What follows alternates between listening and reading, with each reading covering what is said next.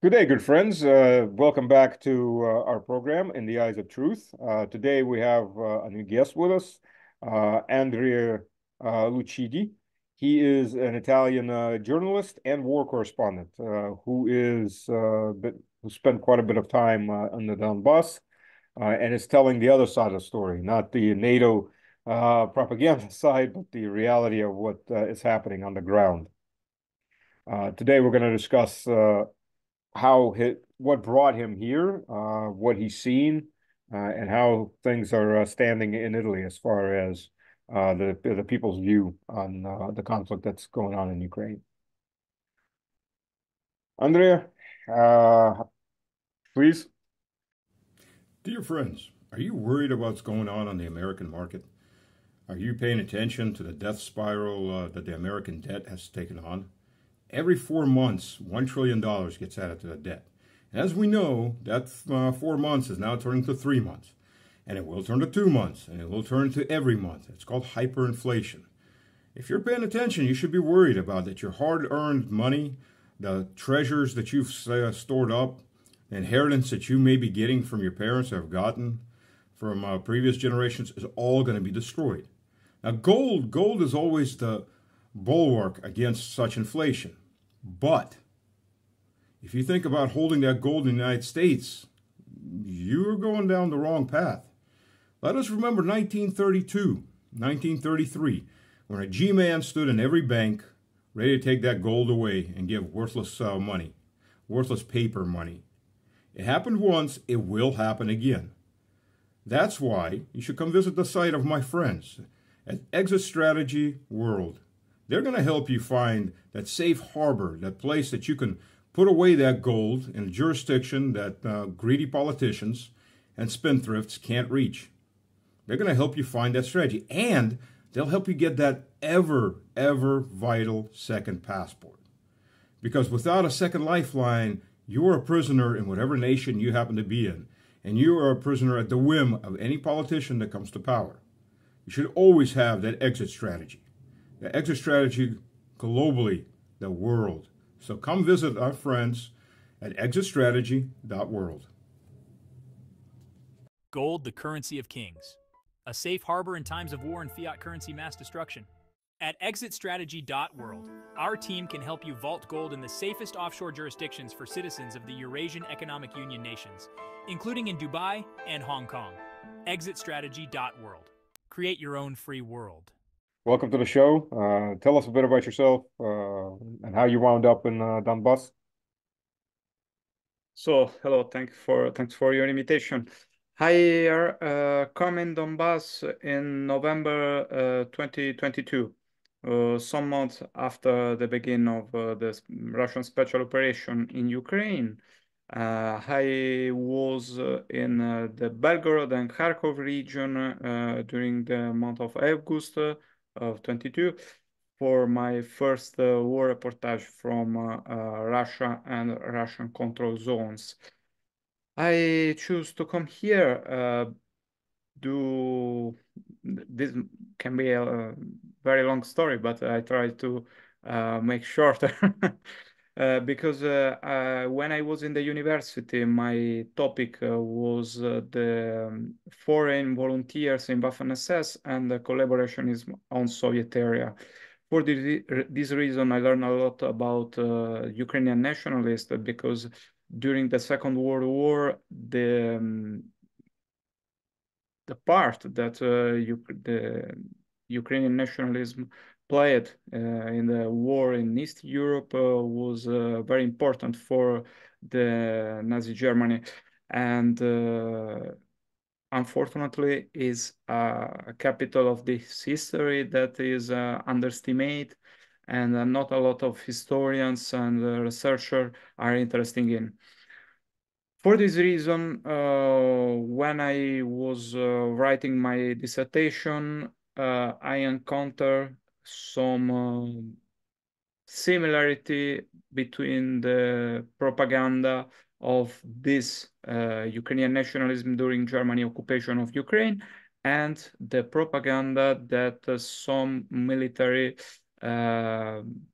sector or military unit like Azov, Aidar, or Donbass make it since 2014. I saw this similarity, and I was in Berlin for write my dissertation. I was shocked because nobody in Europe who was interested in such topic in the same Europe, in the same liberal Europe that spoke a lot about the problem of the rights extremism in Germany, in Italy, in French, about, for example, AfD in Germany, or the Le Pen movement in France, or Meloni in Italy. But I thought, why they are not speaking about this clear neo-Nazi problem in Ukraine and about such units, military units that are from some far-right militia that was integrated in Ukrainian army. For me, it was a terrible. And I start to learn about it. During the time I organized and I was invited for present my work in a lot of international conference in the University of Bologna, the University of Bielefeld in Germany, for example, where I studied. I present my dissertation, and where I spoke about the war in Donbass and the problem of the neo-Nazism in the Kiev's army. So, since February 22, nobody wants to speak about it. Yeah. A lot of journalists start to speak about the situation in Ukraine and Donbass as a big experts. Also, people that maybe 1-2 months before the beginning of the special operation cannot indicate Donetsk or Lugansk on a map, or Ukraine on a map. But They're American. after But after the beginning of special military operation, a lot of experts start to speak about it on Italian TV, on newspaper, and I was shocked because nobody asked an opinion to a historian, professor in the university, for example, or to war correspondent that was there in the past years. And when someone start to speak about his experience and say, yes, I was in Donbass, but the situation, it's not like you pretend to present it, these people was muted by the system. So they was not, they cannot make new program in the TV.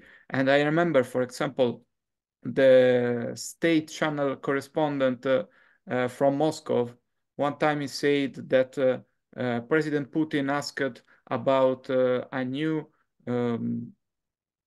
peace deal with NATO, and for this reason, the Italian parliament accused him to be pro-Russian journalist, and the state channel moved him from Moscow to Cairo in Egypt.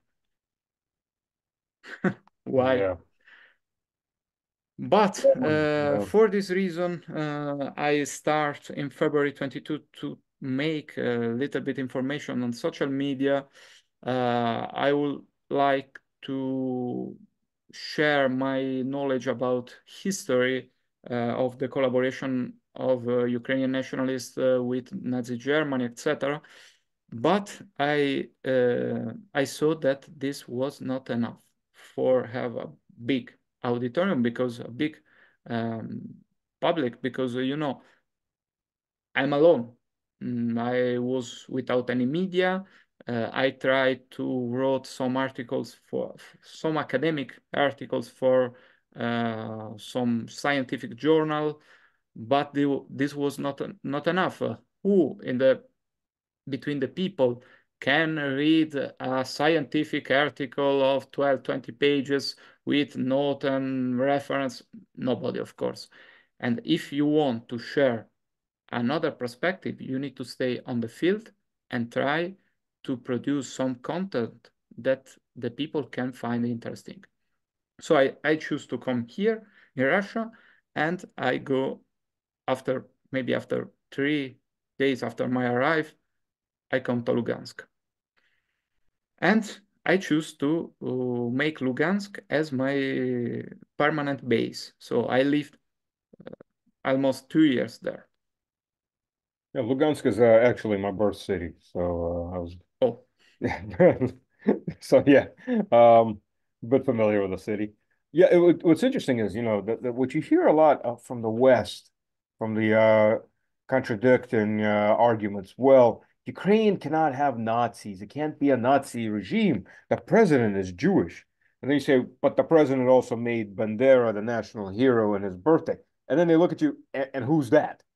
And absolute total lack of any knowledge of Ukrainian history, of the Nazi collaboration, of the Ukrainian nationalists, the mass murder of Poles, Russians, wrong political base Ukrainians, Jews, and gypsies, and so on.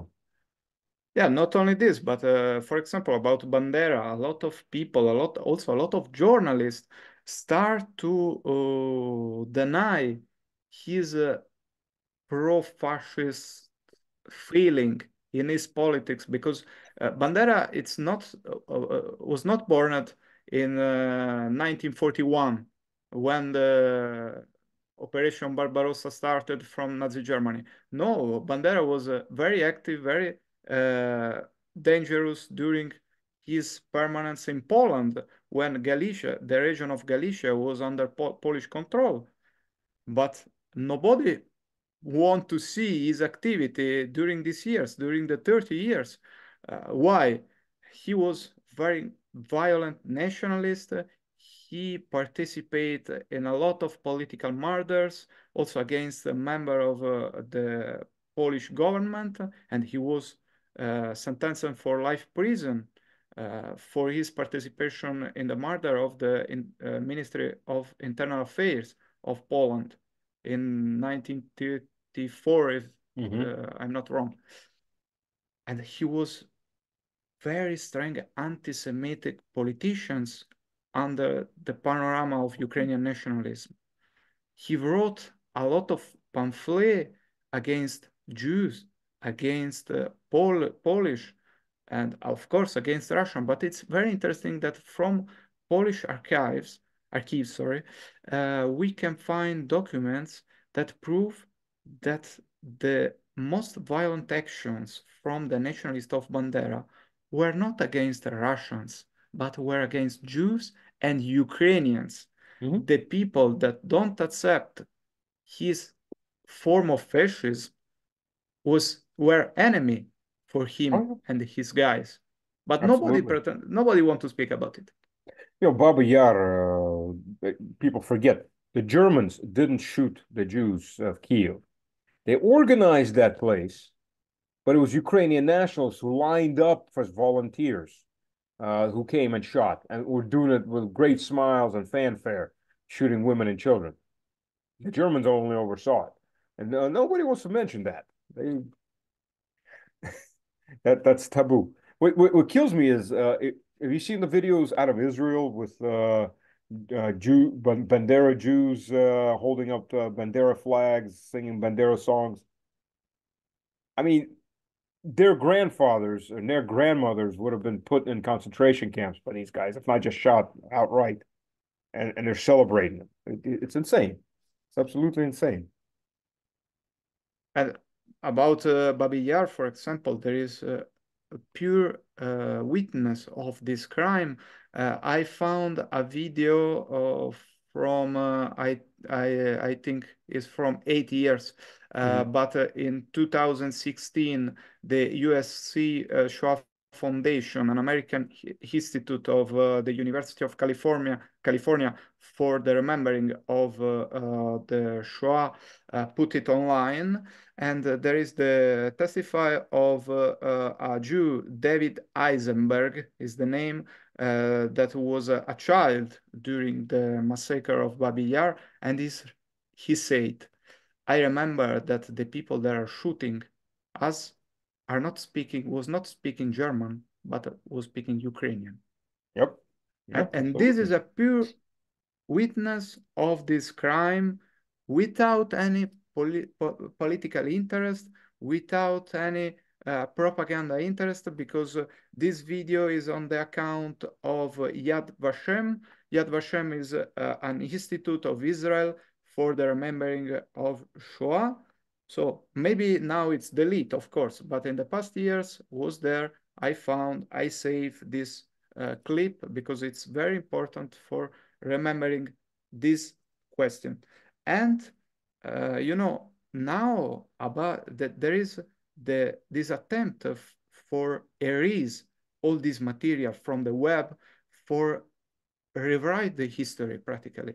They try. There is some forces, some center of power that are trying to rewrite Wikipedia, for example, the history of Bandera in all languages. They are trying to erase such material, such video from YouTube or other platform for hide this truth. This is true. This is history. History is made by facts, not opinion. This is a fact. In Babi Yar, the people that are shooting people were Ukrainians nationalists. What condemns the Western powers the most in this case was that not only was Bandera not tried in Nuremberg, he wasn't tried in any kind of court. In fact, when he was assassinated, he was a free man walking around West Germany, living a And it's peaceful life, interesting. a mass It's murder. interesting where he chose to live. Yeah, In Germany. Yeah, In Munich. Absolutely. And nobody knows that. There's a monument to him there. In the British State Archive, it's possible to find a lot of document. I'm making in this time a research about it that testified the cooperation between British military authorities and almost all veterans of Ukrainian Waffen-SS that were deported in Italy in a concentration camp in Rimini. And there is a famous document about it. The name is Rimini List, where there is all names of these volunteers. And the British authorities try to help, and helped a lot of them to leave Italy for Great Britain in Canada, in violation of all treaties between allies and Soviet Union. That for these treaties, the prisoners of war, citizens of Soviet Union, were requested to be deported in Soviet Union for a process as war criminals. But of course, the Allied forces cannot permit to Soviet Union to have back these people. For example, the same was for Estonian veterans of Waffen-SS. They served as security guards during the Nuremberg process. This is very interesting. Oh, I didn't know that. Wow. Security guards. Yeah. Wow. Oh, that's an eye opener. I mean, I know about Operation Paperclip, where the United States brought in 30,000 Nazis. Some were scientists, so they were scientists. Well, quite a few of them were Gestapo because they knew the Soviet Union. So they brought in Gestapo, their family members, made them American citizens, Also, forgave them Secret everything. Service, member of Reichswehr, members of Sicherheitsdienst, the Waffen-SS security service and secret service. A lot of them was like hidden by the US, UK, and Western forces generally, because for them was very important. They know how, and their anti-Soviet ideology. We've got about 7 minutes left on this, and then we will do more because there's lots to discuss. Well, let me ask you this: how were you received by people when you arrived? Suspicion, openness? I was afraid because I thought I'm Italian, I'm citizen of hostile country. Maybe I don't know, the police can stop me. I cannot work. They can consider me as a spy.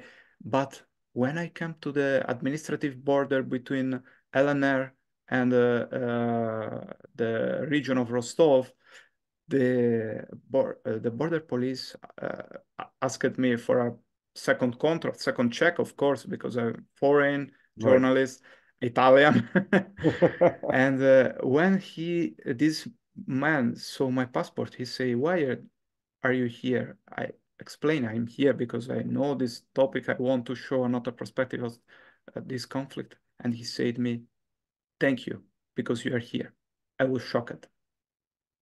And all people in Lugansk, in Donetsk, in Zaporozhye, in Kherson, I visited all new territory of Russia, including Crimea. All people, when I make interview, they said, "You are Italian, you are here, you are living here. Thank you, because give us, you are giving us the possibility to tell to the world, to the other side, our history, our experience." And this is very important for us. Now, how about back in Italy? How's that being taken? I'm sure that the government's not thrilled. Meloni's regime isn't too thrilled to have its position challenged. We discussed before we started this video about a local journalist in Italy who's tramping around with the neo-Nazis, writing articles against you. Yeah. How have you had problems with the government? With So officially, I'm not under any accuse, or they don't charge me with accusation, because I'm not make any crime, of course. But the Italian Parliament make three official questions about my work, about my project in Lugansk for video bridge between schools, between local schools and Italian schools, or about my presence in the Italian embassy in Moscow for a party. So I'm Italian citizen. Why it's so strange my presence in the Italian embassy? I don't know. And about my work in Donbass. They accuse me to be a propaganda agent or Kremlin agent that want to make like an agitprop in Italy with my activities. But my activity is pure information about what's happened here. Uh, Maybe I'm afraid to come back in Italy because the police can block my passport. If the police are blocking my passport while I'm in Italy, I can not be able to come back in Russia or in other really? countries. This is a very dangerous method because for block a passport, it's not needed a sentence by a court. It's enough mm, the opinion of the director of the state police in the district. If the director of the name is questore or prefetto. The prefetto is like the representative of the government in a province. If he said that your passport need to be blocked, the police need to block your pass without any sentence. Hmm. This is a police measures against crime. It's like a preventional police measures. And so for this reason, I prefer to stay here Right. where I can work free and without any danger for my safety. But wait a minute. What you're trying to say is a Western democracy, a freedom of speech, human rights, and all that would deny journalists the right to speak and tell the truth. I'm being I sarcastic think, here, of course. yeah, but I think this rhetoric about freedom of speech, freedom of press, human rights, it's the best propaganda Oh that yeah, the West absolutely, make it in the last 50 years. They absolutely. present themselves as like uh, defenders of human right, of freedom of speech, of freedom of press. But when someone like Assange, for example, when someone use really this freedom of speech and speak about the crimes of the West or the contradiction of the West, now at this moment, this freedom, this right are not more right, are not more, you are not more free of see what do you want or what do you think is right, because at this moment you are enemy of the freedom.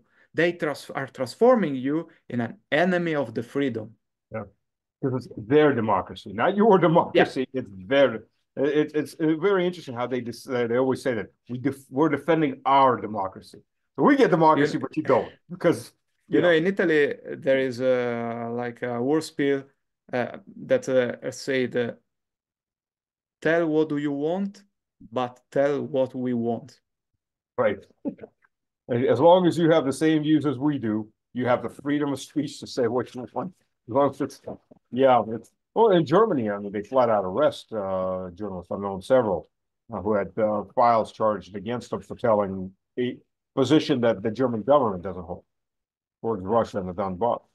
So I mean, they just took it one step further.